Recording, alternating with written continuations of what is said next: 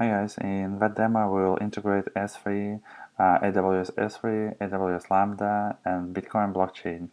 So the main reason is to timestamp changes of data on S3 file system inside in public ledger called blockchain. So why Tieren? Tieren is a brand new API and it's very simple to use, and it allows you to store a lot of transaction records in one transaction using Merkle tree algorithm.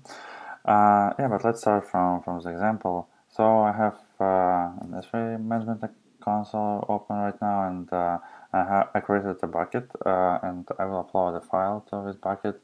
After AWS Lambda function will execute request to Tieren API, and Tieren API will execute request to Bitcoin blockchain, and after will send me an email link with data, and when the block will be confirmed in the blockchain, when it will be actually mined, I'll have a record to blockchain, like an anchor to my record in Bitcoin blockchain.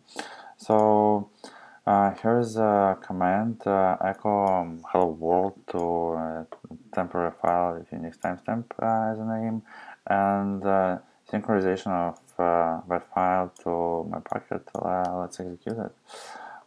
What's actually, yeah, so it's on S3 right now. We can see it here, and we have event listener here on put and complete multiple upload. We can see we use lambda function, and this lambda function located here. We can see the code, but let's open an code from my desktop version, and what we can see here, the main thing in this lambda handler, we have a response with object, and we hash this object and send hash of this object and content of this object. So goes to Tieren SDK and log everything into AWS logging system called CloudWatch Management. So we just got an email from Tieren with details about our transaction. Here's some IDs from Tieren itself, and you can see our data. So here's a hash from Tieren, and this hash is a Merkle tree of consists of hashes we sent in our request. We can see it inside Tieren Explorer. For the new transaction, there is no blockchain receipt yet, because our transaction actually is not mined yet.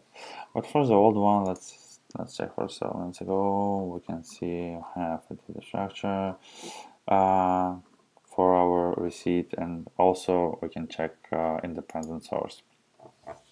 You can see here we have op-return. It means no output transaction with data stored in the blockchain, and actually it's only one valid way to store data in the blockchain.